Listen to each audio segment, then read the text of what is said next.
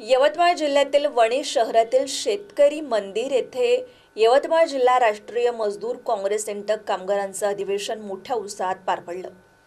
यावेळी या अधिवेशनाचे अध्यक्ष राष्ट्रीय मजदूर काँग्रेस इंटकचे अध्यक्ष जयप्रकाश छाजेड, अखिल भारतीय राष्ट्रीय मजदूर संघाचे सचिव SQ सामा तसंच राष्ट्रीय कोयला खदान मजदूर संघाचे महामंत्री के सिंग यांच्या हस्ते दीप प्रज्वलन करून अधिवेशनाला सुरुवात करण्यात आली।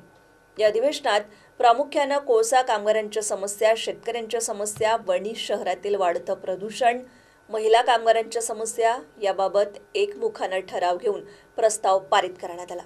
या समस्यांचा निपटारा करण्यास शासनाला अपयश आलं तर राष्ट्रीय मजदूर काँग्रेसतर्फे मोठं आंदोलन छेडण्याची घोषणा राष्ट्रीय मजदूर काँग्रेसचे अध्यक्ष जयप्रकाश छाजेड यांनी केली आहे। या अधिवेशनाला शुभेच्छा देण्याकरिता माजी आमदार वामनराव कासावार यांची उपस्थिती लक्षणीय होती।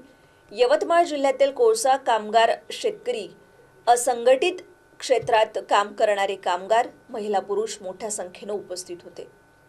यवतमाळ जिल्हा इंटकच्या वतीने आज शेतकरी, शेतमजूर आणि असंघटित कामगारांचं जिल्हास्तरीय अधिवेशन झालं आणि त्या अधिवेशनामध्ये या भागामधल्या शेतीचे प्रश्न होते, या भागातल्या खाणीमध्ये काम करणाऱ्या मजुरांचे प्रश्न होते, या भागामधल्या प्रदूषणाचे प्रश्न होते, या सर्व विषयावर चर्चा झाली आणि ज्या पद्धतीने खाण मालक इथल्या स्थानिक रोजगारांना रोजगार देण्याच्या ऐवजी बाहेरून माणसं आणून रोजगार देण्याचा जो उद्योग चालवत आहे तो बंद करावा लागेल, कारण त्यामुळे प्रचंड असंतोष या भागामध्ये निर्माण झालेला आहे आणि इंटक संघटना या संदर्भामध्ये पुढील महिन्यामध्ये आंदोलनाचं स्वरूप जाहीर करेल।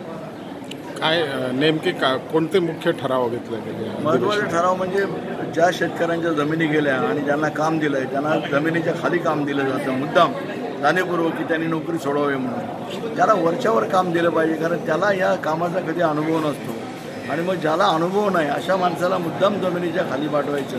याचा अर्थ साधा सरळ आहे की त्याला त्रास देऊन त्याला नोकरीतून बाहेर जायला लावायचं। त्या विषयावर होईल। या भागामध्ये वाढतं प्रदूषण जे आहे या प्रदूषणाकरता जो CSR ची जी रक्कम, जो फंड जो कंपन्यांकडे आहे, जो कायद्याने द्यावा लागतो, तो CSRचा फंड इथे वापरला पाहिजे।